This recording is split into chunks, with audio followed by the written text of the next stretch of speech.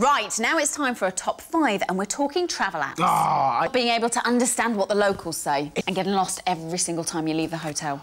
Ending up with a plate of dog because you can't read the menu. There are a huge amount of apps out there that can help people like you and I that get a little bit flustered on foreign soil. So here are our top 5 that you won't want to leave the country without. Welcome back. Now, in the 15 series of The Gadget Show, we have driven, ridden, cycled, fallen off numerous types of vehicles, which are all powered by an array of different methods. Anything from plain old petrol to electricity, wind, water and even air.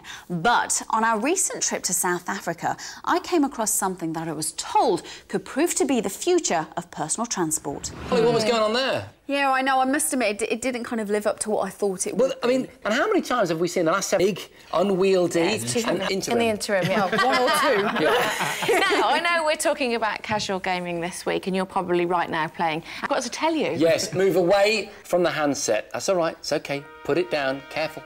All right? And let the laptop go. That's right. Just hands off. It'll still be there when we've finished. That is just level 1 of a competition that will blow your actual socks off. So remember to check your feet at the end of this list and you'll see exactly what I mean. You can